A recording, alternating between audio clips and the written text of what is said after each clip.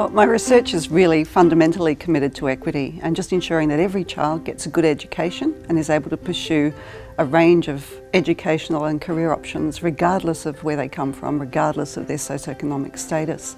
We know that teaching has a huge impact on outcomes for kids, and so we work from the premise that all children can learn and all teachers are capable of delivering great teaching. So one of my major studies, conducted over 3 years in New South Wales public schools, looking at the quality of teaching students receive, we found that low socioeconomic status students receive poorer quality teaching, Aboriginal students receive poorer quality teaching, students with low prior achievement receive poorer quality teaching. The quality teaching model that we developed at the University of Newcastle has 3 dimensions. It's concerned with the intellectual quality of every learning experience. It's concerned with the quality of the learning environment, so it really supports learning, not just supports students. And it's concerned with the significance of the learning, or how we make learning meaningful, how we make it come alive for kids. That's why we're working with government and state education bodies to implement new approaches to teacher professional development.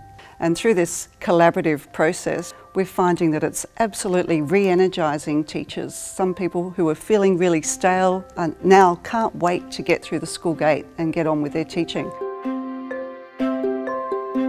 Over the past decade, our quality teaching model has been implemented in thousands of schools, and so it's literally impacting on tens of thousands of teachers and hundreds of thousands of students, and it's really rewarding to be having that kind of impact on the quality and equity of schooling in Australia.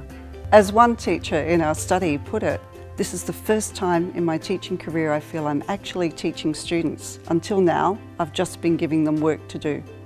So it's really exciting that our model has been adapted and taken up elsewhere around Australia and also internationally.